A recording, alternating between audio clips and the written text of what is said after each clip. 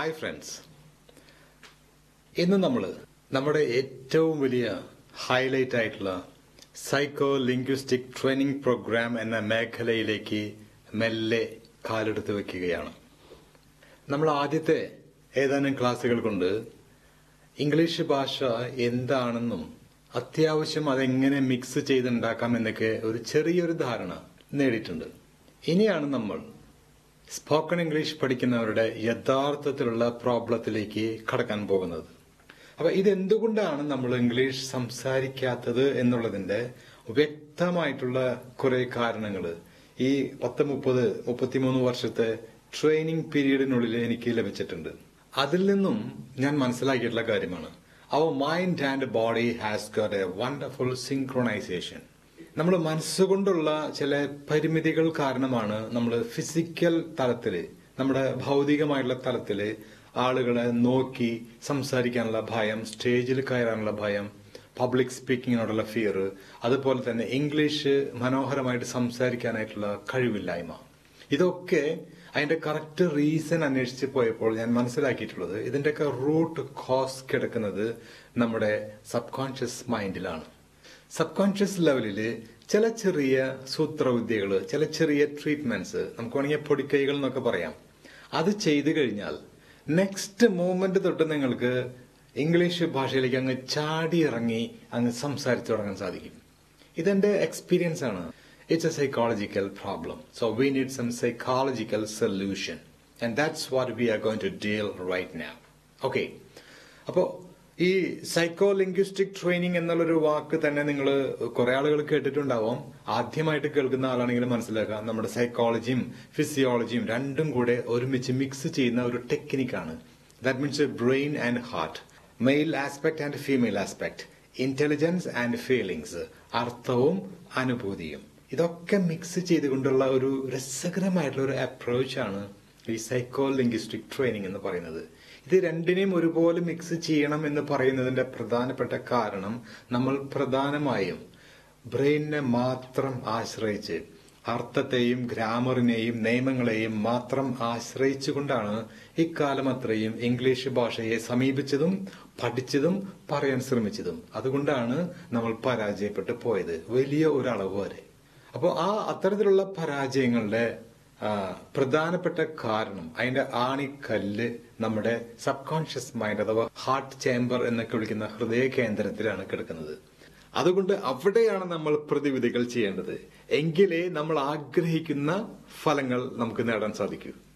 2 simple ടെക്നിക്കാണ് ഇന്നത്തെ ക്ലാസ്സിൽ നമ്മൾ മനസ്സിലാക്കാൻ പോകുന്നത്. ഫസ്റ്റ് തിങ്, നമ്മുടെ സബ് കോൺഷ്യസ് ലെവലില് നമ്മൾ പലതരം ഭയത്തിന്റെയും സംശയത്തിന്റെയും ഒക്കെ ഒരു കൂട്ടിൽ അകപ്പെട്ടിരിക്കുകയാണ്. നമുക്ക് ഇംഗ്ലീഷ് എന്ന് കേൾക്കുമ്പോഴേക്കും നമ്മൾ പിൻവലിയുന്നു എന്നൊക്കെ പറയുന്നില്ലേ, നമ്മൾ പിൻവലിഞ്ഞ് പോകുന്നത് ഈ സബ് കോൺഷ്യസ് മുറിയുടെ ഉള്ളിലേക്കാണ്. അതിന്റെ ഉള്ളിൽ കയറി നമ്മൾ അങ്ങ് കതകടച്ച് സ്വസ്ഥമായിട്ട് ആ ഇരുണ്ട മുറിയിൽ അങ്ങ് കയറിയിരിക്കും. അപ്പോൾ നമുക്കൊരു സ്വസ്ഥത, സുഖമൊക്കെ തോന്നും. കാരണം നമ്മൾ പുറത്തെ വെല്ലുവിളികളൊന്നും കാണുന്നില്ല, കേൾക്കുന്നില്ല. പക്ഷെ നമ്മൾ ആ ഇരുട്ടറയിൽ സ്വയം അടച്ച് പൂട്ടിയിരിക്കുകയാണ്. അതിന്റെ ഒരു സുഖമാണ് നമ്മൾ അനുഭവിക്കുന്നത്. പക്ഷെ അതിലിരുന്നു കൊണ്ട് പുറം ലോകത്തുള്ള മറ്റു വെല്ലുവിളികൾ നേരിടാനോ യാഥാർത്ഥ്യങ്ങളെ അഭിമുഖീകരിക്കുവാനോ വിജയം നേടുവാനോ സാധിക്കില്ല. അതിനെ ഇതിൽ നിന്നും പുറത്തു വരിക തന്നെ വേണം. അപ്പൊ ആ ഇരുട്ടറയിൽ നിന്നും, ആ ഡാർക്ക് ചേംബറിൽ നിന്നും, ആ തടവറയിൽ നിന്നും പുറത്ത് കടക്കുന്നതിന് വേണ്ടിയിട്ടുള്ള ഒരു ഫസ്റ്റ് സൈക്കോളജിക്കൽ ടിപ്പ്, ഒരു സൂത്രമാണ് ബ്രേക്ക് ഇറ്റ് എന്ന് പറയുന്ന ആ സൂത്രത്തിലൂടെ നമ്മൾ നടപ്പിൽ വരുത്തുന്നത്. ഇത് പ്രാക്ടീസ് ചെയ്യുന്നത് ശരിക്കും 2 പേരെങ്കിലും മിനിമം വേണം. നമ്മളെപ്പോഴും പറഞ്ഞിട്ടുണ്ട് 2 പേർ ചേർന്നിട്ടാണ് നമ്മൾ ഈ പരിശീലനങ്ങളൊക്കെ ചെയ്യുന്നതെന്ന്. ഇവിടെ തീർച്ചയായിട്ടും വേണം, കാരണം ഒരാൾ സപ്പോർട്ട് ചെയ്തുകൊണ്ടിരിക്കണം, എന്നാലേ ഈ ഗെയിം ശരിക്കും ചെയ്യാൻ സാധിക്കുള്ളൂ. നമ്മളിവിടെ എ ആൻഡ് ബി ഇങ്ങനെ 2 ആളുകൾ ഉണ്ടെന്നുള്ളൊരു ചിത്രം മനസ്സിൽ വിചാരിക്കുക. അപ്പോ ഈ ആളുടെ ഹൃദയത്തിന്റെ ഉള്ളിലുള്ള, ദാറ്റ് മീൻസ് സബ് കോൺഷ്യസ് മൈൻഡിന്റെ ഉള്ളിലുള്ള ആ കുടുക്കിൽ നിന്നും പൊട്ടിച്ച് പുറത്ത് കടക്കാൻ വേണ്ടി സഹായിക്കാൻ വേണ്ടിയിട്ടാണ് ഇപ്പുറത്തെ ആള് നിൽക്കുന്നത്. ഇപ്പുറത്തെ ആള് കമോൺ ഷൂട്ട് ഇറ്റ് എന്ന് പറയാം. അതായത് പറഞ്ഞോളം പറയുന്നതിന്റെ ഒരു സിഗ്നലാണ് കമോൺ ഷൂട്ട് ഇറ്റ് എന്ന് പറയും. അപ്പൊ ഇപ്പുറത്തെ ആള് ബ്രേക്ക് ഇറ്റ് എന്ന് പറയും. ആരൊറ്റ വാക്കേ പറയാനുള്ളൂ, ബ്രേക്ക് ഇറ്റ് എന്ന്. കാരണം ആരൊറ്റ മൂലമന്ത്രത്തിൽ തന്നെ നമ്മൾ ഹൃദയത്തിന്റെ ആ തടവറകളൊക്കെ നമ്മൾ ചവിട്ടി പൊളിച്ച് ഭേദിച്ച് പുറത്തേക്ക് ചാടി കയറി വരും. പക്ഷെ ആ പറയുന്നതിന് ഒരു രീതിയുണ്ട്. ചുമ്മാ ബ്രേക്ക് ഇറ്റ് എന്നങ്ങോട്ട് പറഞ്ഞത് കൊണ്ട് നിങ്ങൾ ആ കാലങ്ങളായിട്ട് പണിത് ഉയർത്തി ഉറപ്പിച്ചിട്ടുള്ള ആ ഉരുക്കു കോട്ട പോലെയുള്ള ആ തടവറയുടെ ഭിത്തി പൊളിച്ച് പുറത്ത് കിടക്കാൻ സാധിക്കില്ല. അതിനൊരു സിഗ്നൽ ഉണ്ട്. നിങ്ങളത് പൊട്ടിച്ച് പുറത്ത് കടന്നാൽ ഒരു സിഗ്നൽ ഈ ലോകത്തിന് കിട്ടും. അത് കിട്ടിക്കഴിഞ്ഞാൽ നിങ്ങൾക്ക് ഉറപ്പിക്കാം നിങ്ങൾ ആ കുടുക്കിൽ നിന്നും രക്ഷപ്പെട്ടു കഴിഞ്ഞെന്ന്. ആ കുടുക്കിൽ നിന്നും രക്ഷപ്പെടാത്തിടത്തോളം കാലം, ഇത്രയും കാലം നിങ്ങൾ ഇംഗ്ലീഷ് സംസാരിക്കാൻ സാധിക്കുന്നില്ല, പറ്റുന്നില്ല, പ്രശ്നമാണ്, ഫ്ലോ ഇല്ല, എന്തൊക്കെയോ അവിടെ പിടിച്ചു വലിക്കുന്നു, അങ്ങോട്ട് വരുന്നില്ല, ഒരു തടസ്സം, ഇങ്ങനെ ഒരുപാട് പ്രശ്നങ്ങൾ പറയുന്നില്ലേ സബ് കോൺഷ്യസ് ലെവലില്. ഇതൊക്കെ ഇനിയും ഉണ്ടാവും. അപ്പൊ ആ ഒരു സിഗ്നൽ കിട്ടിക്കഴിഞ്ഞാൽ മാത്രമാണ് ഈ പ്രോബ്ലത്തിൽ നിന്നൊക്കെ നിങ്ങൾക്ക് രക്ഷപ്പെടാൻ പറ്റുള്ളൂ. അപ്പൊ എങ്ങനെയാണ് അത് പരിശീലിക്കേണ്ടത്? ഓക്കെ, കമോൺ ഷോട്ട് ഇറ്റ് എന്ന് പറഞ്ഞു കഴിഞ്ഞാൽ ഇപ്പുറത്തെ ആള് പറയാണ് ബ്രേക്ക് ഇറ്റ് എന്ന്.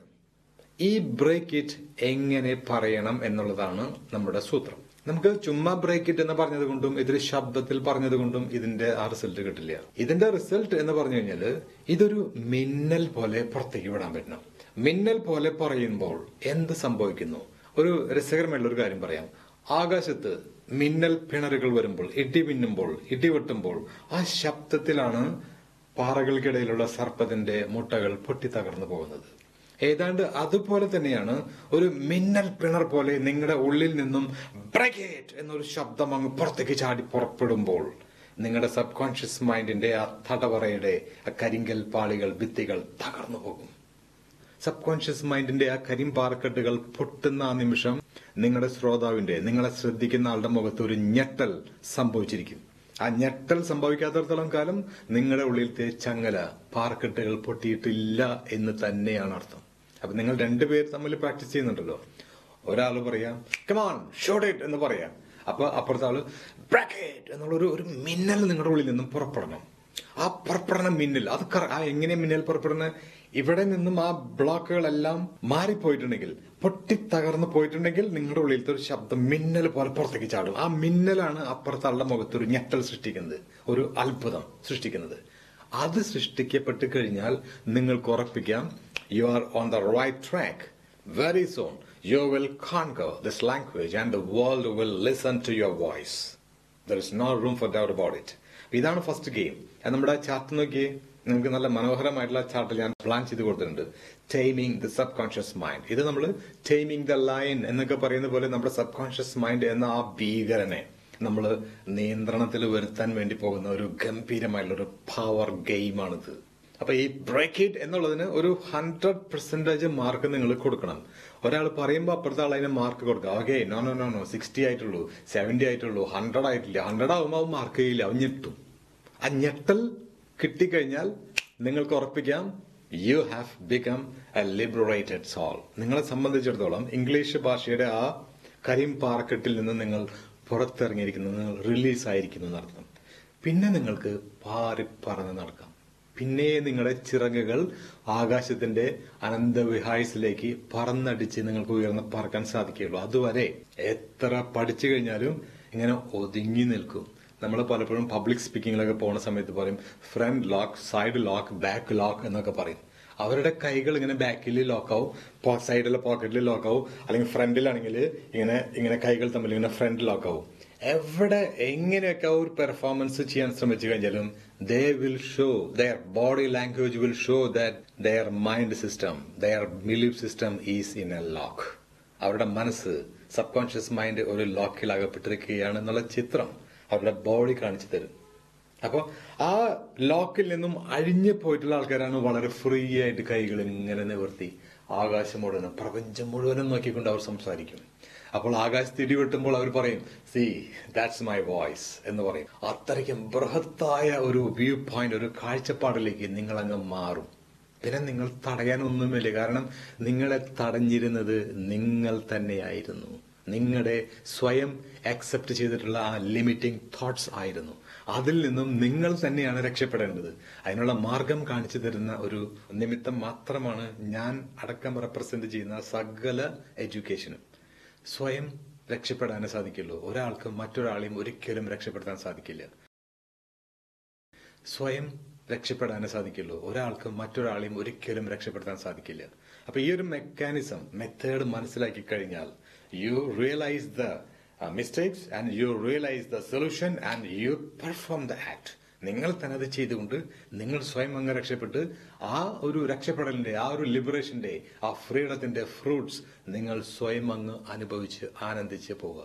അതിന്റെ ഫസ്റ്റ് ഫ്രൂട്ട് ഓഫ് ലിബറേഷൻ ആണ് freedom in English, fluency in English language and confidence of this language. അതാണ് അതിന്റെ ഫസ്റ്റ് ഫ്രൂട്ട്സ്. ഓക്കെ, അപ്പൊ ഈ ബ്രാക്കറ്റ് എന്ന് പറഞ്ഞ ഗെയിം രണ്ടുപേരും മാറി മാറി കളിക്കുക. ഒരാള് കമാൺ ഷൂട്ട് ഇറ്റ് എന്ന് പറയാ, അപ്പൊ അപ്പുറത്തെ ആള് ബ്രാക്കറ്റ് എന്ന് പറയും. അത് ശരിയായില്ലെങ്കിൽ പറയാ വൺസ് മോർ, അപ്പൊ അപ്പുറത്തെ ആൾ ഒന്നുകൂടി പറയും ബ്രാക്കറ്റ് എന്ന്. ശരിയായില്ലെങ്കിൽ പറയും വൺസ് അഗെയിൻ. ഇങ്ങനെ നിങ്ങൾ ഇങ്ങനെ ഫോഴ്സ് ചെയ്തുകൊണ്ടിരിക്കുക, once more once more once more എന്ന്. ഇത് കുറെ നേരം പറഞ്ഞ് തൊണ്ടയ്ക്ക് കേടൊന്നും വരുത്തരുത്. ചില ആളുകൾ ഫസ്റ്റ് അറ്റംപ്റ്റിൽ തന്നെ ബ്രാക്കറ്റ് എന്നാണ് പറഞ്ഞിട്ടോ ആളുകൾ അങ്ങനെ ഞെട്ടിക്കും. അവരാണ് ഏറ്റവും ഫാസ്റ്റ് ആയിട്ട് റിസൾട്ടിലേക്ക് എത്തുന്ന ആൾക്കാർ. കാരണം അവര് ഈ നനഞ്ഞ പടക്കം പോലെ മെല്ലെ മെല്ലെ ഇങ്ങനെ കയറി പോകില്ല. അവരൊരു ഒറ്റ അടിക്ക് കൊണ്ടുപടണം വരെ ടക്ക് എന്നുകൊണ്ട് അങ്ങനെ അടിച്ച് പൊട്ടിച്ച് കയറി പോകും. അപ്പൊ നിങ്ങൾ ഇങ്ങനെ പറഞ്ഞുകൊണ്ടിരിക്കുന്ന ആ ഫോഴ്സ് അനുസരിച്ച് അപ്പുറത്തെ ആള് ഒരു പോയിന്റില് ബ്രേക്കേറ്റ് എന്നുകൊണ്ട് ശരിക്കും ഷാറ്ററിങ് ഇഫക്റ്റ് ശരിക്കും ഫീൽ ചെയ്യും. ആ ഫീൽ കേട്ട് കഴിഞ്ഞാല് നിങ്ങളുടെ മുഖത്ത് ആ ഒരു എക്സ്പ്രഷൻ കാണും. അങ്ങനെ രണ്ടു കൂട്ടരും മാറി മാറി ഈ ബ്രാക്കറ്റ് ഗെയിം ചെയ്ത് അങ്ങ് break open from the chamber of your sub conscious mind. ഇതാണ് ഫസ്റ്റ് ഗെയിം. ഇത് ചെയ്ത് കഴിഞ്ഞാലേ നമുക്ക് സബ് കോൺഷ്യസ് മൈൻഡിലുള്ള ആ ഒരു ചെറിയൊരു ഓപ്പറേഷൻ ഉണ്ട്. നമുക്ക് അറിയാലോ, ഇംഗ്ലീഷ് ഭാഷയ്ക്ക് ഒരു മൂലമന്ത്രമുണ്ട്. നമ്മൾ പറഞ്ഞു സ്പെൽ ഫോർമുല എന്ന്. Somebody or something plus B do have. Yes, അതാണ് സ്പെൽ ഫോർമുല. ഇംഗ്ലീഷ് ഭാഷയുടെ മൂലമന്ത്രമാണത്. ഈ മൂലമന്ത്രം ഒപ്പം ഒരു ശക്തി മന്ത്രവും കൂടി. നമ്മളിപ്പോ ശക്തി കിട്ടി തുടങ്ങിയില്ലേ, ഇത് നമ്മളിനി പെർഫോമൻസിലേക്ക് നമുക്കങ്ങ് പുറത്തേക്ക് ചാടിച്ചെടുക്കണം.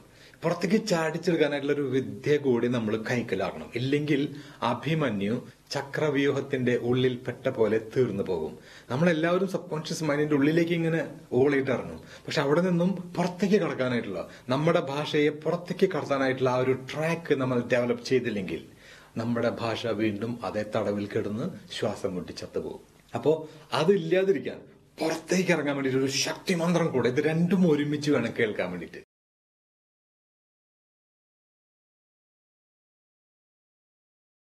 അപ്പൊ നമ്മൾ ആ പുറത്തേക്ക് കടക്കുന്ന ആ ശക്തി മന്ത്രമാണ് ഇനി നമ്മൾ ശ്രദ്ധിക്കുന്നത്. അപ്പൊ മൂലമന്ത്രം ഓൾറെഡി നമുക്കറിയാം. ആ മൂലമന്ത്രവും ശക്തിമന്ത്രവും ഇനി ഒരുമിച്ച് പ്രാക്ടീസ് ചെയ്യണം. കാരണം നമ്മളൊരു സ്ഥലത്ത് കുടുങ്ങിക്കൂടാ. ഇനി മേലാൽ നമ്മൾ ഒരിക്കലും കൊടുങ്ങാൻ അനുവദിക്കരുത്. അപ്പോൾ സ്വയം ചോദിക്കുക, വാട്ട് ഈസ് ഇംഗ്ലീഷ് എന്ന് ചോദിക്കുക. അപ്പൊ നമ്മൾ കൈകൾ ഇങ്ങനെ നിവർത്തി കാണിക്കണം. കൈകൾ ഇങ്ങനെ നിവർത്തി പിടിക്കുന്നത് ഇംഗ്ലീഷ് ഭാഷയുടെ ഇപ്പോഴത്തെ അവസ്ഥയാണ്. ദാറ്റ് മീൻസ് ചിതറിക്കെടുക്കുന്ന ഭാഷയുടെ ഒരു അവസ്ഥയാണ് ഇങ്ങനെ ഈ കൈകൾ നിവർത്തി പിടിച്ചിരിക്കുന്ന ഈ ഒരു കഥ. എന്നിട്ട് നിങ്ങൾ ഇംഗ്ലീഷ് ഭാഷയുടെ ആ മൂലമന്ത്രങ്ങൾ ഓരോന്നോരോന്നായിട്ട് ഇങ്ങനെ പറയുക. Somebody or something plus B do have. കണ്ട അങ്ങനെ പറഞ്ഞുകൊണ്ട് ചുരുട്ടിക്കൂട്ടണം. അപ്പൊ ചുരുട്ടിക്കൂട്ടുമ്പോഴാണ് നിങ്ങളുടെ കൈക്കുള്ളിൽ ആ ഭാഷ ഒതുങ്ങിക്കൂടുന്നത്. ഓക്കെ, അപ്പോൾ രണ്ടുപേർ വീതം പരിശീലിക്കുമ്പോൾ ഒരാൾ ചോദിക്കണം, വാട്ട്സ് ഇംഗ്ലീഷ്? അപ്പൊ നമ്മൾ പറയണം, കൈകൾ ഇങ്ങനെ നിവർത്തിട്ട് പറയണം, English is somebody or something plus B do have. Shiver ചെയ്ത് തുടങ്ങി. Yes, this is English. I have conquered English. I can speak English and I will speak English.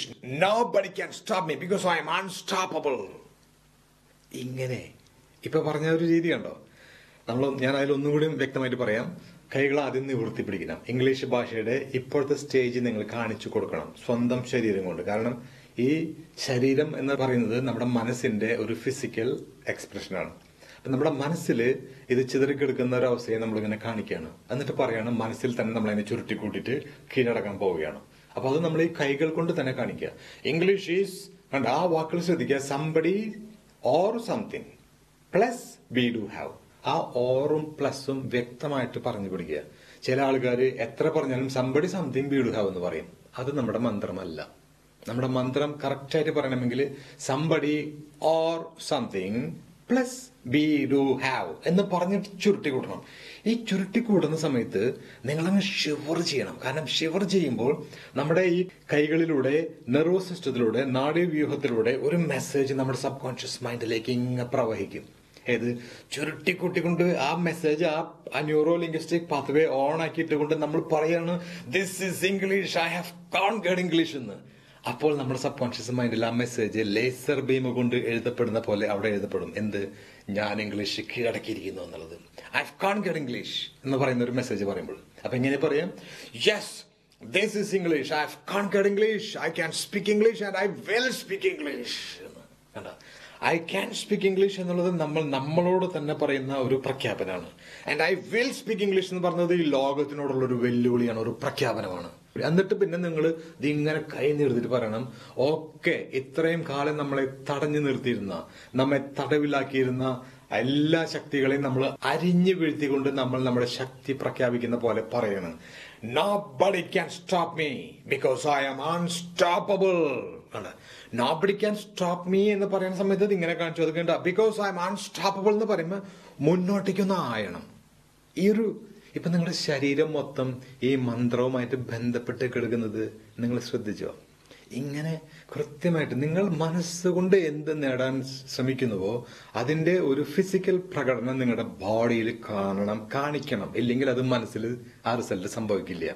Because mind is the invisible body and body is your visible mind. Mind is the invisible body and body is your visible mind. ഇത് വളരെ ശ്രദ്ധിച്ച് മനസ്സിലാക്കുക. അതുകൊണ്ടാണ് നിങ്ങളുടെ മനസ്സ് എങ്ങനെയാണ്, ഒരാളുടെ മാനസികാവസ്ഥ എങ്ങനെയാണ് എന്നറിയാൻ വേണ്ടിയിട്ട് അവന്റെ ഫിസിക്കൽ സ്റ്റാച്വർ നോക്കിയാൽ മതി. ആളിങ്ങനെ തല കുമ്പിട്ട് ഇങ്ങനെ ഇരിക്കണമെന്നുണ്ടെങ്കിൽ അവന്റെ മനസ്സിന്റെ അവസ്ഥയാണ് കാണിക്കുന്നത്. അതിന് പകരം വളരെ ഒരു ആംഗിൾ എനർജറ്റിക് ആയിട്ട് എന്തും വരട്ടെ, I am ready to face എന്നുള്ള ഒരു ആംഗിളിൽ നിൽക്കാന്നുണ്ടെങ്കിൽ that shows his power packed mind. അവന്റെ പവർഫുൾ ആയിട്ടുള്ള മാനസികാവസ്ഥയാണ് അത് കാണിക്കുന്നത്. അപ്പൊ നിങ്ങളുടെ മനസ്സിന്റെ അവസ്ഥ എന്താണെന്ന് അറിയാൻ ബോഡി നിരീക്ഷിച്ചാൽ മതി. അപ്പൊ ബോഡി എന്ത് കാണിക്കുന്നുവോ അത് മനസ്സിന്റെ അവസ്ഥയാണ്. മനസ്സിന്റെ അവസ്ഥ എന്താണോ അത് ബോഡി കാണിച്ചിരിക്കും. ദാറ്റ് മീൻസ് ഇത് രണ്ടും പാലും വെള്ള നിറവും പോലെ അവിഭാജ്യമാണ്. നിങ്ങൾക്ക് പാല് എന്ന് ചിന്തിക്കുമ്പോൾ തന്നെ ഒരു വെള്ള കളർ വരുന്നില്ലേ? ഇത് സെപ്പറേറ്റ് ചെയ്തിട്ടുള്ള ഒരു പാല് നിങ്ങൾക്ക് ചിന്തിക്കാൻ സാധിക്കുന്നുണ്ടോ? No, because they are the two sides of the same coin. അതുപോലെ നിങ്ങൾ ഒരാളുടെ മനസ്സ് എന്ന് പറഞ്ഞ ശരീരവും മനസ്സുമായിട്ട് അതുപോലെ ഇഴപിരിക്കാനാവാത്ത വിധം ബന്ധപ്പെട്ടാണ് കിടക്കുന്നത്. അപ്പൊ രണ്ടും പരസ്പരം സ്വാധീനിക്കുന്നു. A sound mind in A sound body എന്ന് പറയുന്നത് അതുകൊണ്ടാണ്. നല്ല മനസ്സ് നല്ല ശരീരത്തിൽ, നല്ല ശക്തമായ ശരീരമില്ലെങ്കിൽ ശക്തമായ മനസ്സും ഉണ്ടാവില്ല, ഉറപ്പാണ്. അതുകൊണ്ട് നിങ്ങളുടെ മനസ്സിന്റെ ബ്ലോക്കുകൾ കളയുന്നത് ശരീരത്തിൽ തന്നെ പ്രകടമാക്കിക്കൊണ്ട് വേണം. കാരണം ശരീരത്തിൽ അത് പ്രകടമാക്കിയാലേ മനസ്സിൽ അത് നിവർത്തിക്കപ്പെടുന്നുള്ളൂ. കാരണം ശരീരത്തിൽ അത് പ്രകടമാക്കിയാലേ മനസ്സിൽ അത് നിവർത്തിക്കപ്പെടുന്നുള്ളൂ. ഇത് വ്യക്തമായിട്ട് മനസ്സിലാക്കി ബോധിക്കണം. ഇത് മനസ്സിലാക്കാതെ എന്ത് ടെക്നിക്ക് പറഞ്ഞു കഴിഞ്ഞാലും ആവറേജ് മലയാളിയുടെ ഒരു വലിയൊരു കുതന്ത്രമുണ്ട്. വലിയ അതിബുദ്ധിമാനായിട്ടുള്ള മലയാളിക്ക് വരുന്ന പറ്റാണ്. ഇത്തരം ടെക്നിക്കുകളൊക്കെ ഞാൻ ക്ലാസ്സിൽ പറഞ്ഞു കൊടുക്കുമ്പോൾ അവരിതൊക്കെ ഇങ്ങനെ ഭയങ്കര താല്പര്യത്തിൽ ഇങ്ങനെ കേട്ടിരിക്കും. ആഹാ, ഇത് കൊള്ളാല, അടിപൊളി ടെക്നിക്ക് ആയിട്ടുണ്ടല്ലോ എന്നിട്ട് ഇങ്ങനെ സാഗൂതം ഭയങ്കര ഇൻട്രസ്റ്റ് ഇങ്ങനെ കേട്ടിരിക്കും. അത് കണ്ട് ഈ പരിശീലനങ്ങളൊന്നും ചെയ്യില്ല. എന്നിട്ട് വീണ്ടും ചോദിക്കും, സാറേ ഇത് ഗംഭീര ടെക്നിക്ക് ആയിട്ടുണ്ടോ, ഇനിയും ഉണ്ടോ അതുപോലത്തെ വേറെ ടെക്നിക്ക് എന്ന് പറഞ്ഞിട്ട് ഇതിങ്ങനെ കേട്ടുകൊണ്ടിരിക്കും. ഇതിങ്ങനെ കണ്ടും കേട്ടും കാലം കഴിച്ച് അങ്ങ് തീരുക എന്നുള്ളതാണ് സാധാരണ ആവറേജ് മലയാളിയുടെ ഒരു യോഗം. കാരണം അവർക്ക് പറയുന്ന പോലെ പെർഫോം ചെയ്യാനായിട്ടുള്ള ചങ്കുറപ്പില്ല, വിൽ പവർ ഇല്ല. ഈ വിൽ പവർ കുറച്ച് കുറവാണ് പല ആൾക്കാർക്കും. അതുകൊണ്ടാണ് കമാൺ ഷോട്ട് ഇറ്റ് എന്ന് പറയുമ്പോൾ ഇങ്ങനെ ചെയ്തോ ബ്രേക്ക് ചെയ്ത് കളിച്ചോ, ഇങ്ങനൊക്കെ ഡാൻസ് കളിച്ചാന്ന് പറയുമ്പോ ബോഡി കൊണ്ട് അങ്ങ് ഡാൻസ് കളിച്ചോ, അങ്ങ് പെർഫോം ചെയ്തോ എന്ന് പറയുമ്പോൾ ഒരുവിധപ്പെട്ട മലയാളികളൊക്കെ കൂട്ടിലകപ്പെട്ട എലിയുടെ പോലെ ഇങ്ങനെ ഇരിക്കും. കണ്ടിട്ട് സംഗതി കൊള്ളാം, അസലായിട്ടുണ്ട്, ഉഗ്രൻ ടെക്നിക്കാ എന്നൊക്കെ പറഞ്ഞിട്ട് ഇങ്ങനെ അവിടെ പതുങ്ങിയിരിക്കാനേ പറ്റുള്ളൂ. അവരുടെ ആ ഇരിപ്പ് കണ്ടാൽ അറിയാം അവരുടെ മനസ്സ് എങ്ങനെയാണെന്ന്. കൂട്ടിലകപ്പെട്ട എലിയെ പോലെയാണ്. അവർക്കൊരിക്കലും സിംഹത്തെ പോലെ ഗർജിക്കാൻ സാധിക്കില്ല. കാരണം they are imprisoned in their own minds. സ്വന്തം മനസ്സിന്റെ തടവറയിൽ കിടന്നുകൊണ്ട് ഞങ്ങളെ രക്ഷിക്കൂ എന്ന് പറഞ്ഞുകൊണ്ട് കരഞ്ഞുകൊണ്ട് യാചിച്ചുകൊണ്ട് നിൽക്കുന്നവരാണ് അവർ. പക്ഷെ ഏറ്റവും രസകരമായ കാര്യം, അവർ കിടക്കുന്ന തടവറയുടെ താക്കോൽ അവരുടെ തന്നെ സബ് കോൺഷ്യസ് മൈൻഡ് എന്ന പോക്കറ്റിൽ കിടപ്പുണ്ട് എന്നതാണ്. അതറിയാതെയാണ് കാണുന്നവരോടൊക്കെ അവർ യാചിച്ചുകൊണ്ട് നിൽക്കുന്നത്. ഇപ്പൊ ഈ ക്ലാസ് കേൾക്കുന്ന മിക്കവാറും ആളുകൾക്കും ഇംഗ്ലീഷ് ഭാഷയുമായി ബന്ധപ്പെട്ട് സംസാരിക്കുകയാണെങ്കിൽ സബ് കോൺഷ്യസ് ലെവലിൽ നമ്മൾ ഒരു തടവിലാക്കപ്പെട്ട അവസ്ഥ ഉണ്ട്. അപ്പൊ അതിൽ നിന്നും രക്ഷപ്പെടാൻ വേണ്ടിയിട്ടുള്ള ആ ഒരു പൊട്ടിച്ചെതറിച്ച് എല്ലാ കരിമ്പാറക്കൂട്ടങ്ങളെയും തകർത്തെറിഞ്ഞ് പുറത്ത് കിടക്കാനായിട്ടുള്ള ഒരു മാജിക്, ഒരു മന്ത്രം, ഒരു സൂത്രം, ഒരു അസാധാരണമായിട്ടുള്ള ഒരു പരിശീലന തന്ത്രമാണ് ഞാൻ ഇപ്പോൾ നിങ്ങൾക്ക് പറഞ്ഞു തന്നത്. ഇത് ചെയ്താലേ ഇനി ബാക്കിയുള്ള കാര്യങ്ങൾ കണ്ടിട്ടും കേട്ടിട്ടും പ്രയോജനം ഉണ്ടാവാൻ പോകുന്നുള്ളൂ. ഇത് ചെയ്താലേ ഇനി ബാക്കിയുള്ള കാര്യങ്ങൾ കണ്ടിട്ടും കേട്ടിട്ടും പ്രയോജനം ഉണ്ടാവാൻ പോകുന്നുള്ളൂ. അപ്പൊ ഇത് വ്യക്തമായിട്ട് മനസ്സിലായെങ്കിൽ അതുപോലെ ചെയ്യാം. അപ്പൊ ആദ്യം തന്നെ നിങ്ങൾ എന്ത് ചെയ്യണം? സബ് കോൺഷ്യസ് ലെവലിൽ നിങ്ങൾ ബോഡി കൊണ്ട് തയ്യാറെടുക്കണം. മനസ്സും ബോഡിയും ഒന്നാണ്. എന്റെ മനസ്സിന് പറ്റിയിട്ടുള്ള അപകടത്തിന് ഞാൻ ബോഡി കൊണ്ട് തന്നെ കുടഞ്ഞു കളയാൻ പോവാണെന്ന് മനസ്സിലാക്കാൻ വേണ്ടിയിട്ടാണ് ഇത് രണ്ടും ആദ്യം സിങ്ക്രണൈസ് ചെയ്യുക. ബോഡി ആൻഡ് മൈൻഡ് ഒരേ തലത്തിൽ കൊണ്ടുവരാൻ വേണ്ടിയിട്ടാണ് ബ്രേക്ക് ഇറ്റ് എന്ന ഗെയിം ചെയ്യുന്നത്. അത് ചെയ്യുമ്പോൾ നിങ്ങളുടെ ബോഡിയും മൈൻഡും ഒരേ പോയിന്റിലെത്തും. ട്യൂണിങ് ചെയ്ത് ഒരു പോയിന്റിലെത്തും. നിങ്ങൾ റെഡി ആയി നടത്തും. അത് കഴിഞ്ഞാൽ ഈ മൂലമന്ത്രവും ശക്തിമന്ത്രവും, മൂലമന്ത്രം എന്ന് പറഞ്ഞു കഴിഞ്ഞാൽ സ്പെൽ ഫോർമുല, ഏത് English somebody or something plus B to have എന്നുള്ള ആ ഒരു 5 വാക്കുള്ള ഒരു മന്ത്രമാണ് മൂലമന്ത്രം.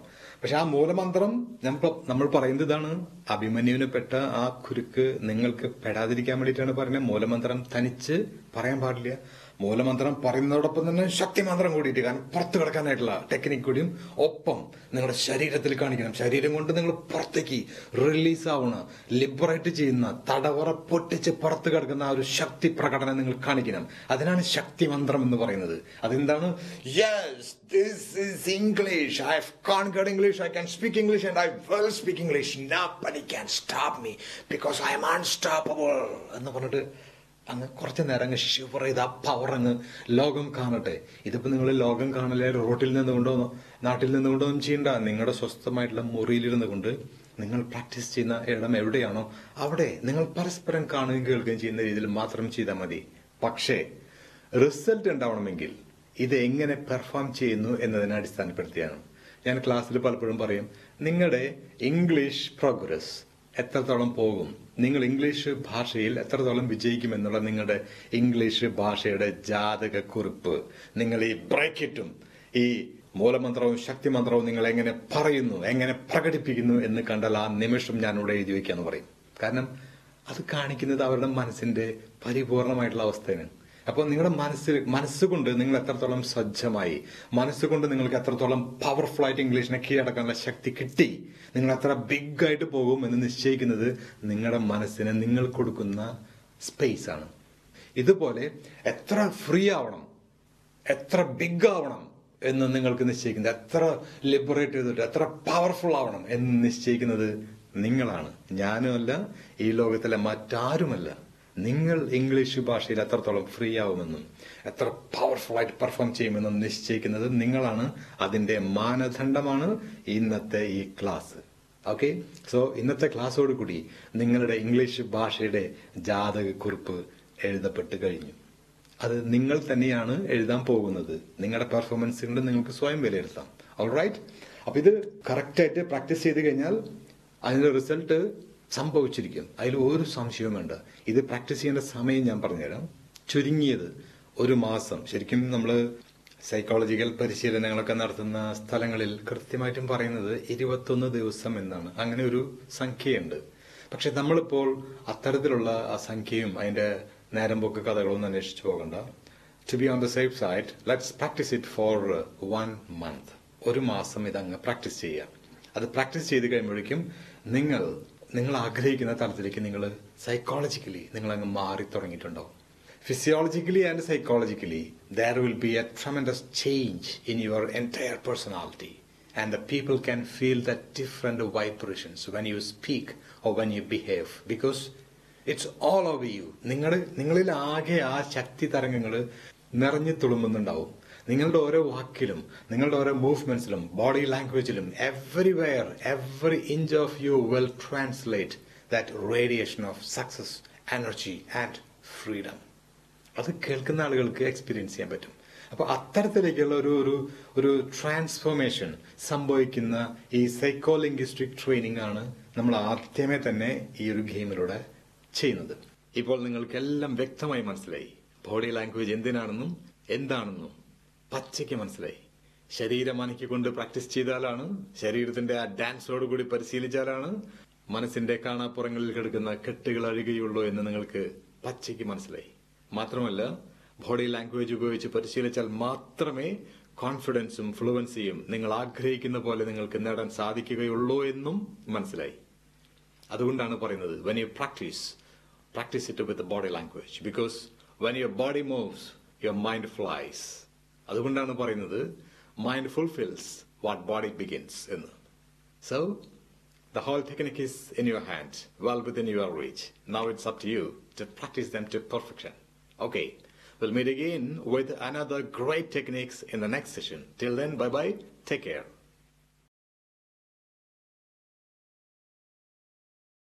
Come on, 1, 2, 3. Break it! Once more. Break it! Once more. Break it! Hey, come on, what is English? English is somebody or something plus be, do, have. Yes, this is English. I have conquered English, I can speak English, and I will speak English. Nobody can stop me because I am unstoppable.